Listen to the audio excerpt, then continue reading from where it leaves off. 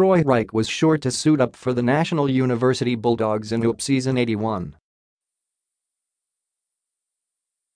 And then he wasn't. But after several starts and stops, Rike was officially declared eligible for the Bulldogs, and on Saturday, the Gilas cadet started his one-and-done season with the Bulldogs, capping it off with a win over the UST Growling Tigers at the MOA Arena.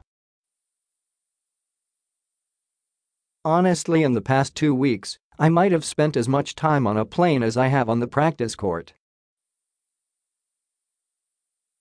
That was tough. 4 or 5 days ago I thought I wasn't playing for sure," Rike said. "It's been a roller coaster, but honestly I think it's kind of a good thing. It's a blessing. It was taken away from me, so I know that's sadness. Now every time I'm on the court I'm just happy to be able to play basketball," he added.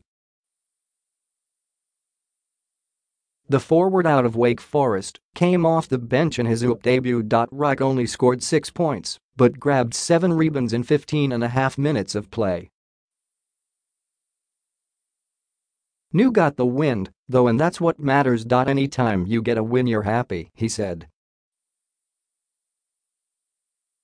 "We got a really talented team, so I was happy to get out on a right note. There's some things we gotta tighten up, but if we keep playing together we'll be alright," Rike added.